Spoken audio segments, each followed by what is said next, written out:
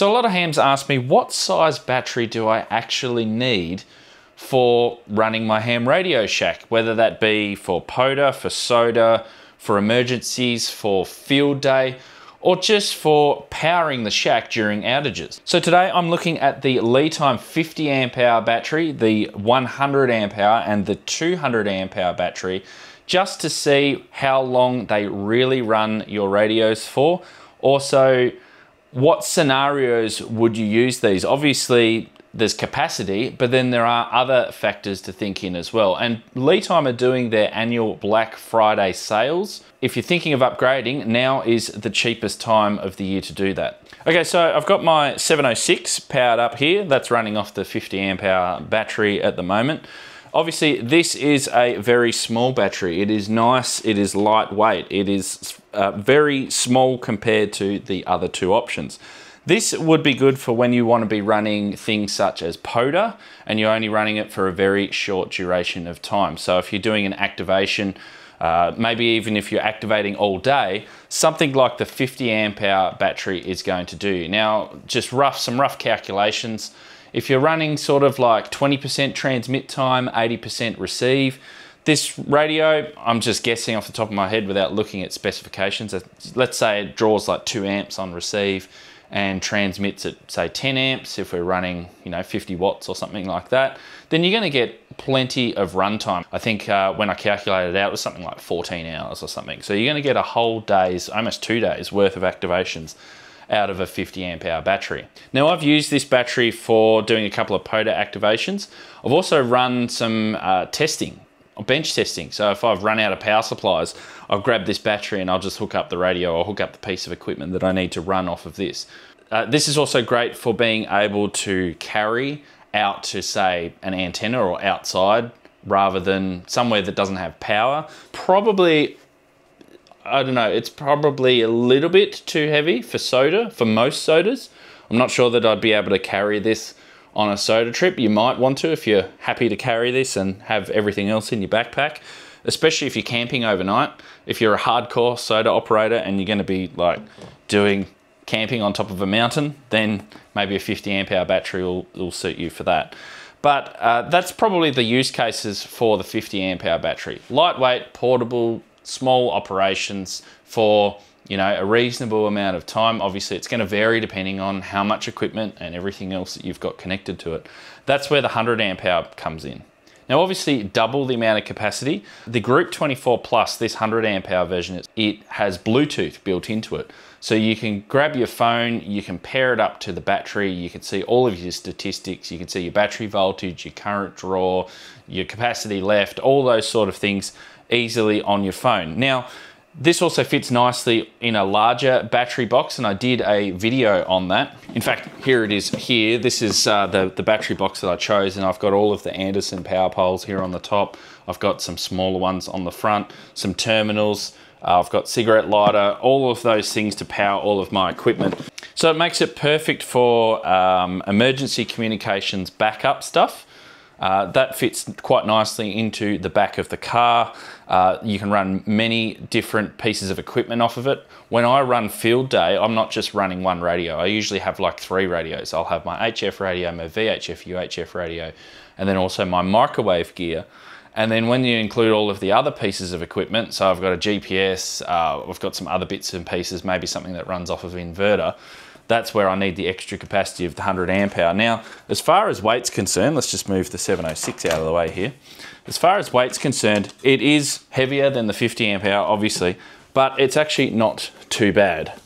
All of these are LiFePO4 batteries, and they're obviously a lot lighter than you're going to find with sealed lead acid batteries. So still very portable. So if you still want to be able to, carry this somewhere, maybe around the house, even for POTA. For POTA, you're going to run for like a week. Now, by the way, LiFePO4 have their annual Black Friday sale right now. It's the lowest price of the year.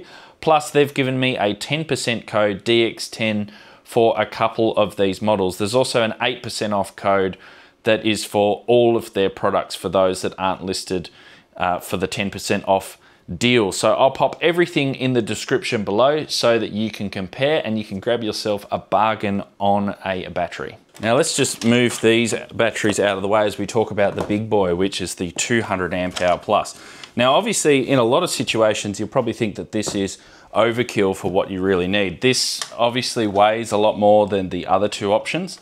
It's got these carry handles, but it's actually not too bad. I can lift it off the bench there. If you were trying to get a 200 amp hour battery in a sealed lead acid form, then there's no way you're going to be able to lift it. It's going to be way too heavy. So obviously this is going to be double the capacity again of the 100 amp hour, but it's going to be 4 times the capacity of the 50 amp hour. So where would you use this?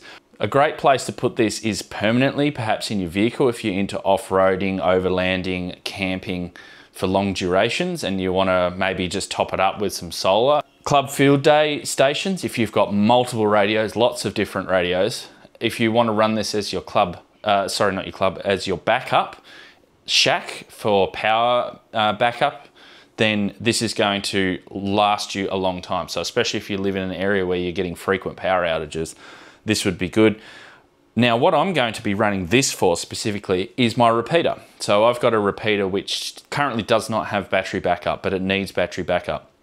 So my options are to get maybe a couple 200 amp hour sealed lead acid batteries, quite heavy, got to carry them up to the site. They don't last as long with their capacity.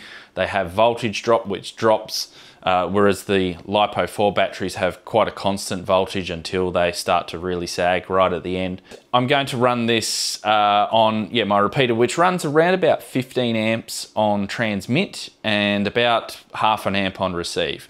Now, obviously, if this was transmitting all of the time, so say for constantly at 15 amps, I'm going to get 13 hours of capacity out of this. Obviously that's unrealistic because ham repeaters don't transmit all day every day unless you've got one which is amazing and got lots of activity on it. The more realistic thing is, say it's 10% of the time on transmit, most of the time on receive, you're going to get about 4 days, or I'm going to get about 4 days of capacity out of this. Now, if I know that the power's gone off, then I can start to remotely switch things off to reduce the power load down. If I need to, I can disable the transmitter to also save a bit of power too. So that's proper resilience in emergency situations. Only just a couple of months ago, we had to actually take a generator to this site to be able to power things up. So the repeater was actually off the air for the amount of time while the power was off because we had a weather event. So I'm a big fan of LiFePO4. There's many different advantages of LiFePO4 over sealed lead acid batteries. Obviously weight is the biggest thing, but they also have a higher cycle life. You've also got the smart features, say in the 100 amp hour version with the Bluetooth, better voltage stability under load. They're great for multiple purposes, not just for ham radio, but if you're powering other pieces of equipment. And they've come a long way in technology. I struggle now to try and think of places where I would use a sealed lead acid battery over a LiFePO4. So with the LiFePO4 batteries, you have to use a compatible charger. Now the charger that I use are the Victron Smart Blue chargers.